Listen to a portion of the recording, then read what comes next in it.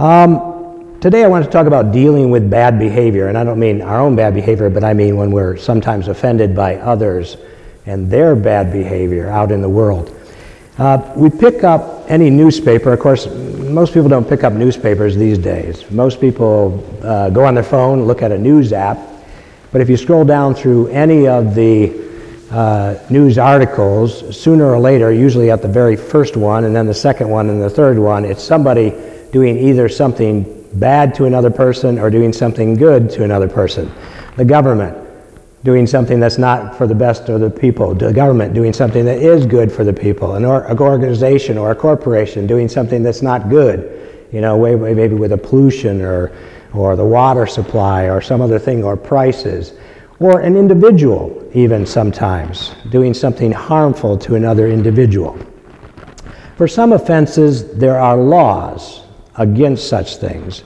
And sometimes, on rare occasions, people go to court over those laws, whether civil or criminal. And sometimes they have to pay a fine or they get put in jail and so on.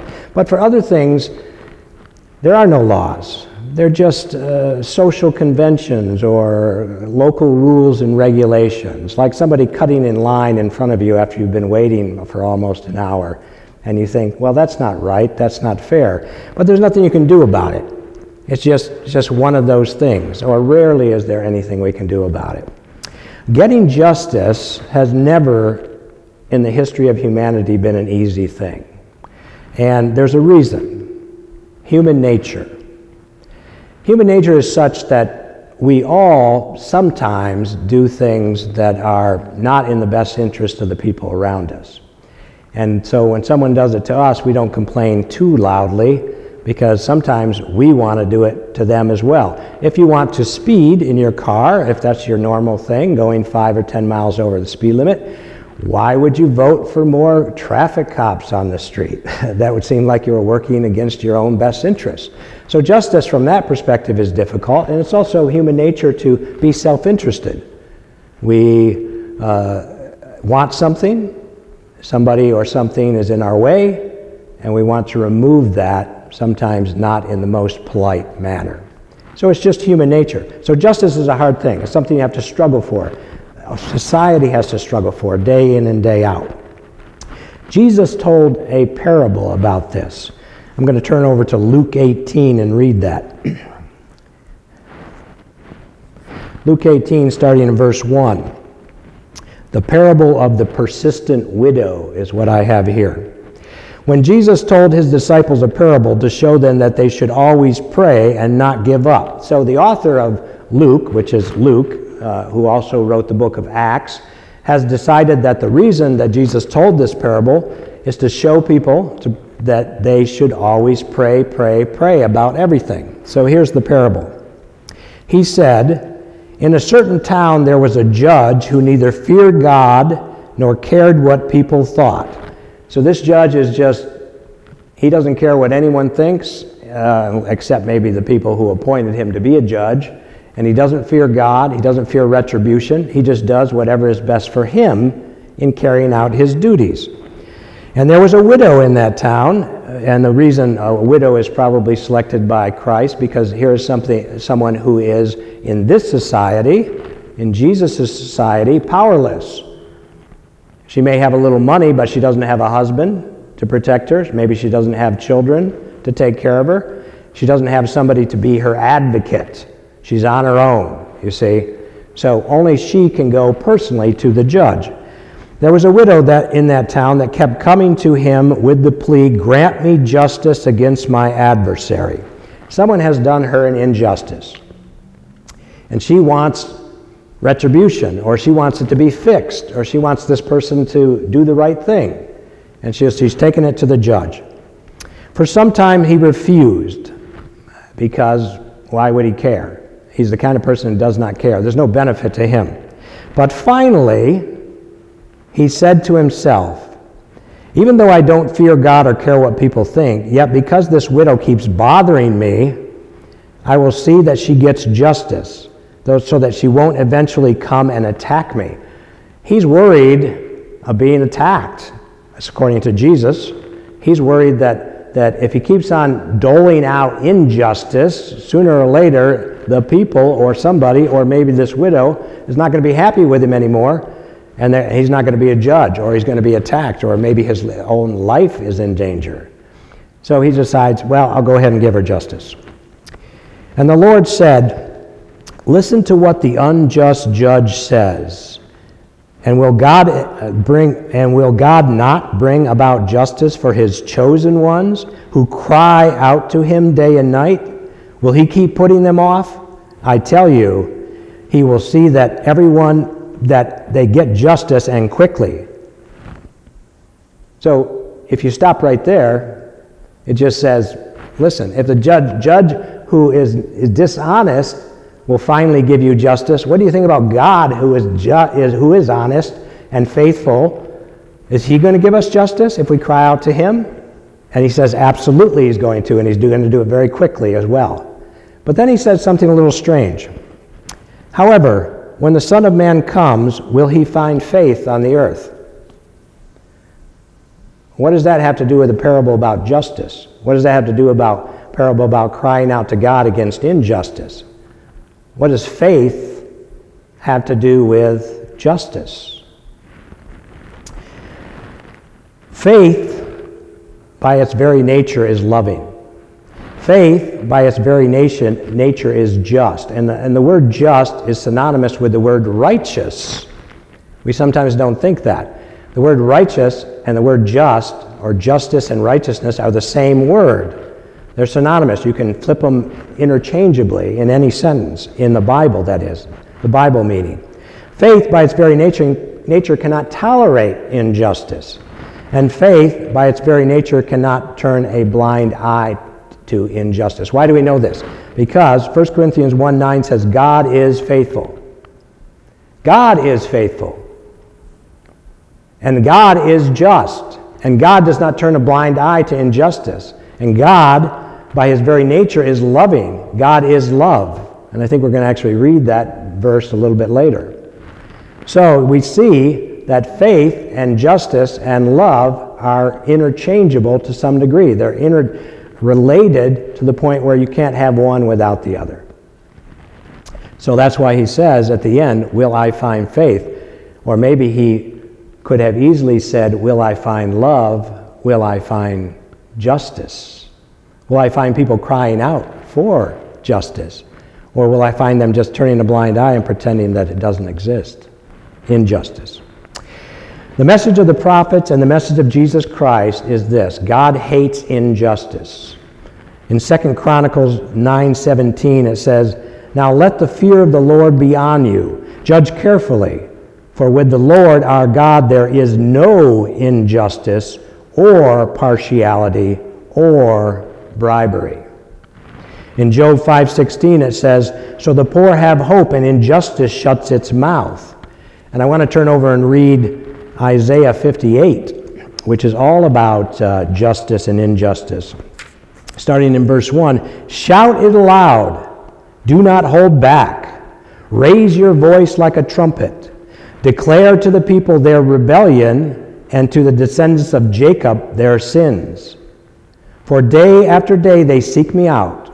They seem eager to know my ways, as if they were a nation who does what is right and has not forsaken the commands of God.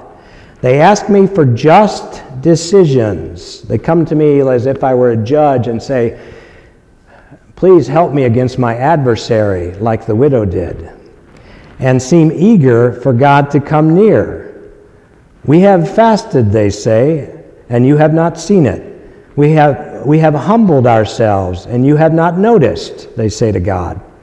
Yet on the day of your fasting, you do as you please and exploit your workers. So on the day that they fast, they are unjust to the people around them. In this case, they exploit their workers. Your fasting ends in quarreling and strife and in striking each other with wicked fists. They say they want justice, but then they go around striking each other with wicked fists. That's not just. You cannot fast as you do today and expect your voice to be heard on high. Is this the kind of fast I have chosen? Only a day for people to humble themselves? Is it only for bowing one's head like a reed and for lying in sackcloth and ashes? Is that what you call a fast, a day acceptable to the Lord? He goes on to say, is not this the kind of fasting I have chosen, to loose the chains of injustice? So it's justice that's God's seeking, and justice in our fast, and justice in our calling out to Him, first in our own lives, so that He will hear our voice when we call out about injustice against us. And untie the cords of the yoke, to set the oppressed free, to break every yoke? Is it not to share your food with the hungry and to provide the poor wanderer with shelter, when you see the naked to clothe them, and not to turn away from your own flesh and blood? Then your light will break forth like the dawn, and your healing will quickly appear. Then your righteousness, or your justice, if you will go before you, and the glory of the Lord will be your rear guard. Then you will call, and the Lord will answer. You will cry out for help, and He will say, here I am. If you do away with the yoke of oppression, with the pointing finger and malicious talk, and if you spend yourselves in behalf of the hungry and satisfy the needs of the oppressed, then your light will rise in the darkness, and your light will become like the noonday. The Lord will guide your ways. He will satisfy your needs in a sun-scorched land, and will strengthen your frame. You will be like a well-watered garden, like a spring whose waters never fail. Your people will build the ancient ruins and will raise up the age-old foundations. You will be called repairer of broken walls, restorer of streets and dwellings. If you keep your feet from breaking the Sabbath and from doing as you please on my holy day, if you call the Sabbath a delight and the Lord's holy day honorable, if you honor it by not going your own way, not doing as you please, or speaking idle words, then you will find your joy in the Lord. And I will cause you to ride in triumph on the heights of the land, and to feast on the inheritance of your father Jacob, for the mouth of the Lord has spoken. God sends His prophets to cry out for justice. He says, do not come to me with your fast, do not come to me with your prayers, do not come to me with your requests, do not come to me with your offerings, until you first provide justice to the people around you in your own lives. Then He will hear your cries of injustice and will come to your aid quickly. So, the question Jesus asked point blank, when I return, will I find anyone who is just? Will I find anyone who is righteous? Will I find anyone who is faithful? We begin to understand. Faith is not, I believe in Jesus. Faith is, I love my neighbor as myself. I do no harm to my neighbor, and I help my neighbor in whatever way I can, and I cry out to the Lord about injustice whenever I see injustice. That's faith. That's the faith, that's the fasting, that's the Sabbath that God wants from us. Love and justice. How then should we respond to bad behavior? If faith abhors bad behavior, what does our response look like? The normal human response is to fight fire with fire. An eye for an eye and a tooth for a tooth. So if you do wrong to me, I do wrong to you. If you do right to me, I do right to you. That's just the way life goes. That's the way we are. Fire with fire.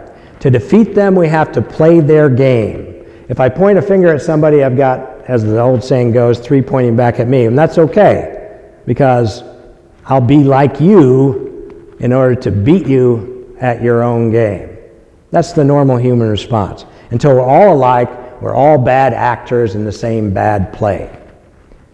But that isn't what God wants to us. Jesus speaks against that response. Under no circumstances are we to be like Him. I'm going to turn over to Matthew 5. And this is from the Sermon on the Mount, and I think you already know which one I'm going to read. Matthew 5, beginning in verse 38. The title above this section is Eye for Eye. There's my stand going down a little bit. Eye for eye. You have heard that it was said, eye for eye and tooth for tooth. But I tell you, that's not the right way. That's what he's going to say. I'm just paraphrasing just for a minute, because I want you to think that as I read it. I'm telling you that's not the right way. Oh, wait a minute. Isn't that God's law, eye for eye, tooth for tooth? Isn't that what God told the Israelites through Moses? Eye for eye, tooth for tooth? Is Jesus changing something here? Yes, he's changing something here. He's saying that's the normal human way, but there's a better way. Here's what he says. But I tell you, do not resist an evil person. If anyone slaps you on the right cheek, turn to them the other cheek also. And if anyone wants to sue you and take your shirt, hand over your coat as well. If anyone forces you to go 1 mile, go with him 2 miles.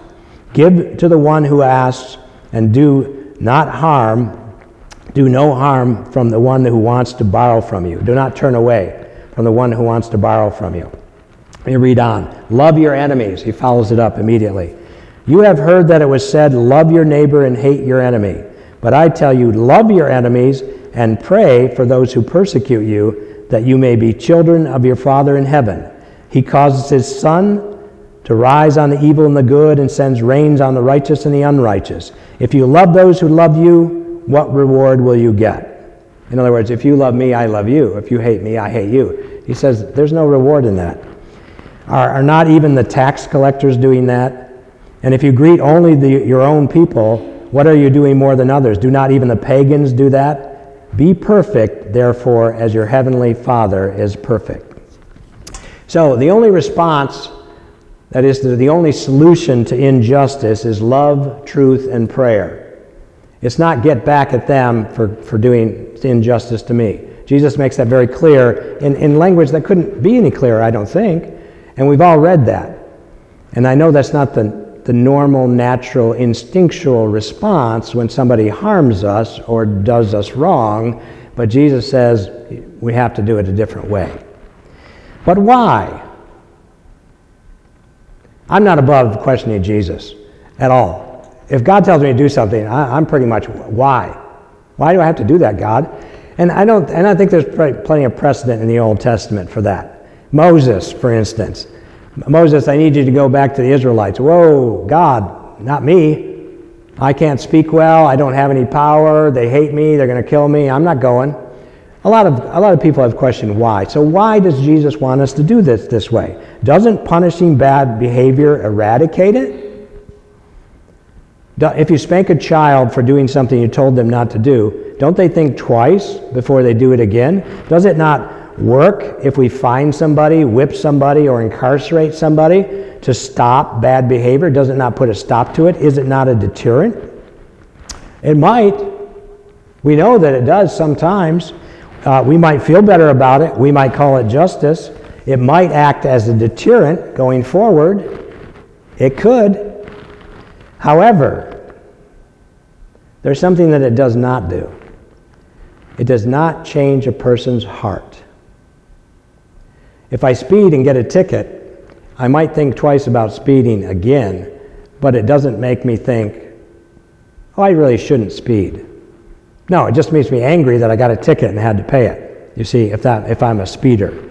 The same way, criminals get caught, they don't think, wow, I've done wrong, I should repent. That's not what they think. They think, that was terrible that I got caught. Next time I won't get caught. It does not change a person's heart to punish them for the bad things that they do. Only love changes a person's heart. Something force and opposition cannot do. And we should understand that with children. How many children have grown up to be adults that behave badly, and we instantly think to ourselves, perhaps they weren't loved as a child? How many children grow up to be such wonderful pillars of the community, and we say to ourselves, their parents must have raised them right. They must have been raised in a loving family. We understand intuitively that love, the response to love is love. We understand intuitively that when someone loves us, it makes us want to be better people. And we use that with our children in loving them and caring for them, hoping they'll grow up to be good people. It's the same with adults. There's no difference. Only love can transform us into loving people. Lack of love has turned many children to destructive habits. Here's what John said in 1 John 4. God is love. Whoever lives in love lives in God and God in them. Literally, if we want to be in Christ, we have to love. Or we're not in Christ. Literally, if we want the Holy Spirit and Christ and God the Father to be in our lives, we have to love, or He's not going to be there. This is how love is made complete among us, so that we will have confidence on the day of judgment. And there's a colon there. In this world we are like Jesus. Why do we have confidence that we're going to heaven? Because in this world we are like Jesus.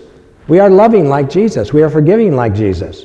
We are compassionate and gentle like Jesus. And so we look at ourselves in the mirror and we go, I'm loving and compassionate and forgiving. I'm like Jesus, and therefore I have confidence on the day of judgment. That's what John says here. There is no fear in love. The perfect love drives out fear, because fear has to do with punishment. The one whose fears is not made perfect in love. We love because He first loved us. And that's the verse I want to concentrate on. We love because He first loved us. That's why we love. And that's why somebody out there who's being unjust with you will also love. When somebody cuts in line in front of you, say, oh, please go ahead of me. No problem. Not sarcastically, of course. In other words, if your response is love when people do things harmful to you or things you don't like, the chances are that that person will say, wow, I really should not have done that. Look at how loving and kind they are to me, and then I hurt them, you see. That's the response. It's not the laws. It's not that laws and consequences are bad. There's nothing wrong with that. It's that they lack the power to change lives. Laws, rules, and social conventions do not make utopia. If they did, all right, there are millions and millions of laws in the world today. There's 9.8 million people incarcerated in the world today. That's a huge percentage of the world's population.